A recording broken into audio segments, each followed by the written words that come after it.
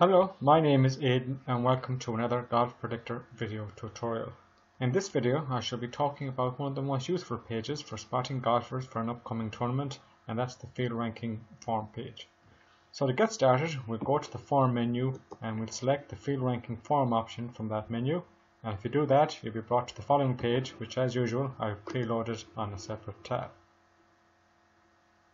Like other pages, this page allows you to rank the field by certain important metrics. But unlike other pages, as you can see here, you can also see up to 10 of the previous tournaments that contribute to the metric. So for example, for the default metric, which is the GP season average finishing position, we can see that the field is ranked in order of those with the lowest average. So no surprise there to see Jordan Spieth near the top of the rankings, despite his poor finish last week at the Barclays. As you can see there, if you hover over any of the tournament results from T1 to T10, you get more information about the tournament. So you can see there that in week 34 and 2015, that was the Barclays, the first FedEx Cup playoff event. He missed the cut and he finished on +7.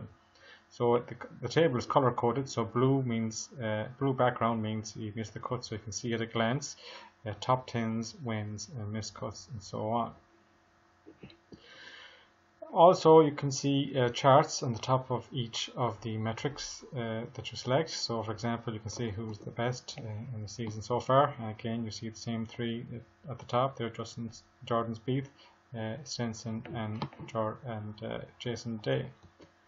Closing that again, you see the same three guys are at the top in the data table. Now you can sort this data table by the field rank or the overall GP rank. So for example, looking at it this way, you can see the field sorted by who's best in the metric that you've chosen in the drop down list. But if you wanted to see the golfers sorted by the same list you see in the main prediction rankings page, you can click this overall rank column. And after a bit of processing, you can see now that the golfers have been sorted by their GP rank, which gives you the same order as the main prediction page. So this gives you an easy way of spotting the golfer's form in the different metrics by A, selecting the metric of interest from the drop-down list, and then B, looking at the last 10 tournaments the golfer has played in that metric to see how exactly they got on, and to make a judgment call on whether they would be a great pick or not for the upcoming tournament, which is the Deutsche Bank Championship. Okay, so for example, if we just sort the table back again by the field rankings, we can see if you hover over the golfer name, as usual, you get more information. So basically gives you a breakdown of these 10 tournaments here, and it tells you that Jordan Spieth has won twice, 5 of the top 10s, and missed the cut twice in his last 10 tournaments that contributed to this season average. Now note that the season, depending on the time of year, may or may not have played more than 10 tournaments. So now we're deep into the season, we're on week 35. So we can only show up to 10 tournaments. So the golfer's season average, which is what the metric that the golfer is sorted by, is in this column here, attached under the IMAV. And if you go down to the bottom, you see a key for the table. So it's the average finishing position for the metric. So that's his value for the entire season. However, this T average or tournament average is the last 10 tournaments. So it's basically the average of these 10 values here. And this standard deviation is the standard deviation from the average for these 10 tournaments. So you can see that his overall season average, that's Jordan Spieth, is 20.86, and his total in the last, his average in the last 10 tournaments is 25. So you can see that he's not playing quite so well in the last 10 tournaments as he has been in the season as a whole. So looking down the list there, you can see that nearly all the top golfers have had at least one blowout or one fairly bad finish in the 70s, 80s or above. So you have to go right down as far as Robert Streb down in 19th, and if you notice here, he's got this lowest average, 17.1, from his last 10 events, and he's the only golfer there on that page who hasn't had a really bad performance. His worst result is 42nd. in the last 10 events. So that gives him the lowest average of any golfer there in the first page. Now, as I said before, there are a number of metrics you can choose from this drop-down list. There are 13 in all, and you can see them by clicking on this arrow here. Unfortunately, as I mentioned in other tutorials, the limitations of the screen recording software does not allow you to see these on this tutorial, so just have to take my word for it. There are 6 metrics related to the finishing position. They are the season average that you can see there, last 5 events average, same course, same tournament, last 12 similar events and similar length course average. And then you have 7 other metrics which are related to rounds, such as their first round average in the current season, their second round, and so on and so forth. So there are 13 options you can choose there. So we'll look at another 1 or 2 now just to prove that they do exist. So I would choose the second option, which is the last 5 events average. So we select that one and the page will reload. And you can see now that you can only see the last 5 tournaments for each of the golfers, because that's what we've chosen here in the drop down list. So you can see that the metric for the season will be the same as the last 10 tournament average, because we only have 5 tournaments in each case. So we can see there that Jason Day is really on fire. He's won 3 out of the last 5 tournaments he's played. He finished tied 4th in the Open Championship before that, and he had a blowout for him, which was 12th, tied 12th at the Bridgestone Invitational.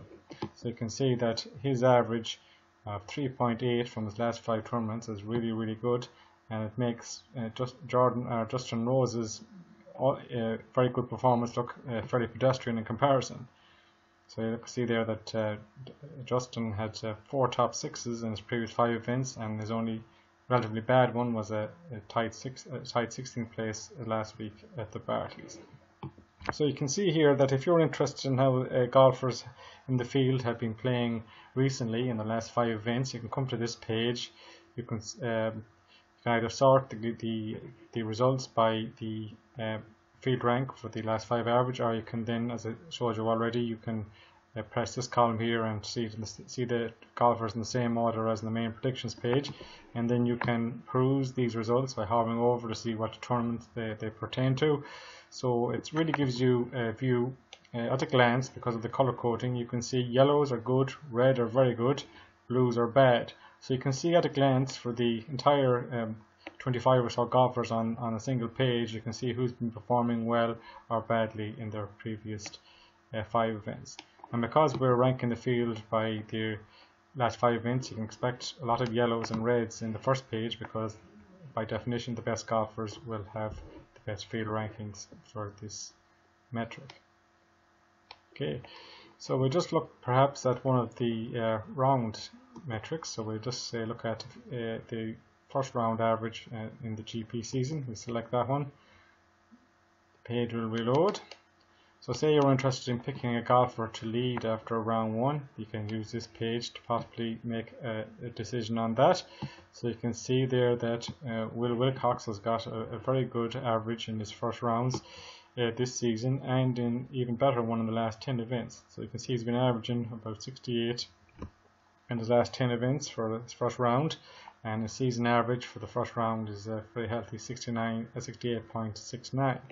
So again, if you hover over any of the tournament round scores there, you can see more information, such as the tournament he's shot that particular score in. So you see blanks could mean it's a match play, or in this case it's a Stableford tournament, in which case we don't have round scores. So you see there you can check the performance of the field in the first round at a glance by going to this page and selecting the round metric of choice from the list. So we'll just go back to the default choice by clicking on the season average. So you can see that if you want to see the golfers who have the best performance in any of the 13 metrics available, you can get a list of their 10 most recent results, and this will really help you making good decisions for your fantasy golf, your DFS golf, or your betting needs. I should note at this stage that only subscribers can see the entire field on this page. If you are not subscribed, you will be able to see all those golfers ranked 11 to 25 in the particular metric, and that's as long as they're also ranked between 11 and 25 in the overall ranking. So I would really advise you to think about subscribing to Golf Predictor, because this page is really useful in helping you see which golfers are bubbling up and would make great choices for the upcoming event. Before I finish, we'll just take a quick look at the course average. So select that from the drop down list. The page will reload, and you can see who has the best average on the same course. You can see that Louis Westhuizen has got the best average, but he has only played on the course once, hence he came second, hence the good ranking. Now if you look down here for number 4, John St. John's got a long history of playing the course, and if you hover over the oldest tournament, you can see it's from 2004. So as you may know, that the Golf Predictor course and tournament metrics and the similar event metrics only go back to the previous 5 seasons. So although this page shows up to 10 results, only results from the previous 5 seasons will contribute towards the average you see in the metric average column. So any results that fall outside the time limit will be in grey text, and those that do contribute to the average are in black. So you can see there that in the 2010 it's been black, because 2010 would be the first season that would be looked at, because if 2010, 11, 12, 13 and 14, they make up the 5 previous seasons. So any results before that, such as 2009, 2008 and all the way back to 2004, they are in grey text, as you can see there, because they do not contribute to the overall metric average, but they do contribute to the last 10 tournament average that you see there. So just be aware that tournaments results that fall outside the remit of the Golf Predictor engine, or they're older than 5 seasons, are in grey text. Okay, that's about it for this tutorial. I hope you found it useful, and thanks for watching.